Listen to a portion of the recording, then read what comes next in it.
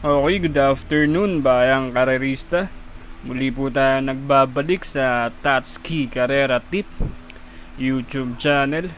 November 21, 2019, Thursday night racing karera sa Santa Ana Park.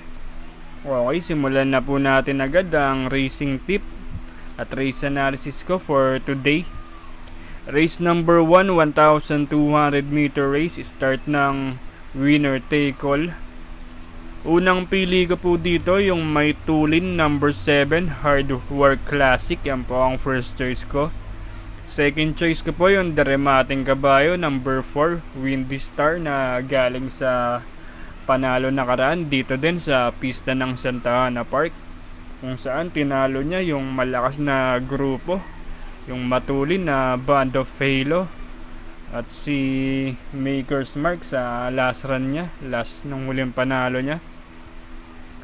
Third choice ko po yung Deremato din number 6 Believable. Okay, yan po ang pili ko para sa race number 1. Okay, lipat na po tayo sa race number 2, 1,200 meter race. Unang pili ko po dito yung number 6 na Viva Forever na sasakyan ni Marca Alvarez. Last run nito na segundo to dun sa malakas na laban kay Peter's Pride dun sa matulin na kabayo. Kaya yan po ang kursonada ko para sa race number 2, number 6 Viva Forever. Second choice ko po yung may tulin na number 5 Ace Up.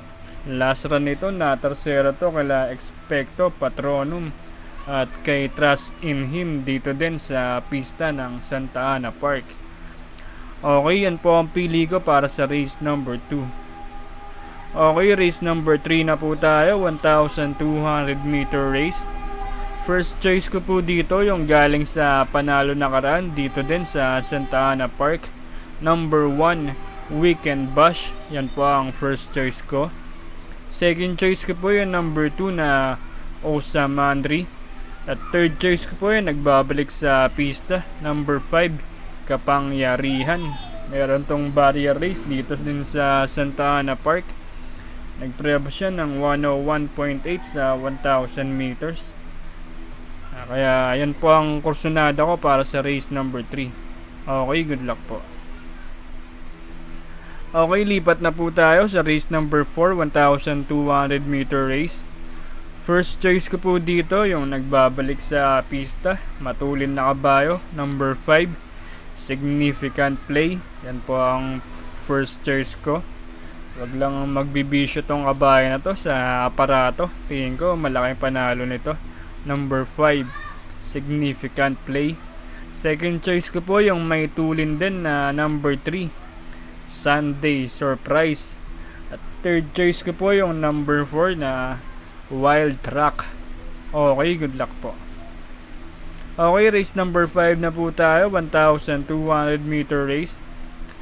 Dito po ako sa number 7 na Sprinter Smiling Lady. Yan po ang kursonada ko para sa race number 5.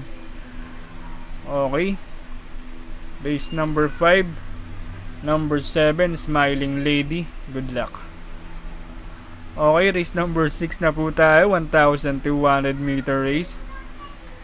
Unang pili ko po dito yung coupled entry, number 3 I Shot and 3A Bossa Nova. Yan po ang first choice ko, Bossa Nova. Galing to sa panalo nakaraan nung last run niya.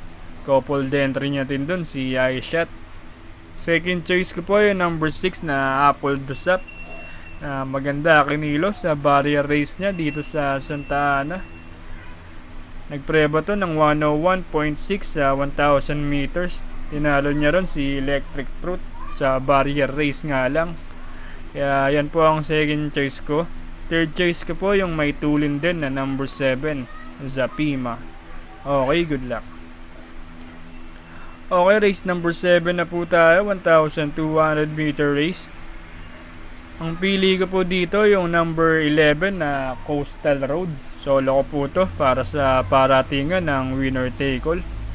Tingin ko lamang siya sa grupo na to. Last run nito na tersero kila Money and My Pocket nung Uling takbo niya, nasigundo dun si Batang Bangkal. Tingin ko mas malakas yung grupo na nalabanan ni Coastal Road nung huling takbo niya.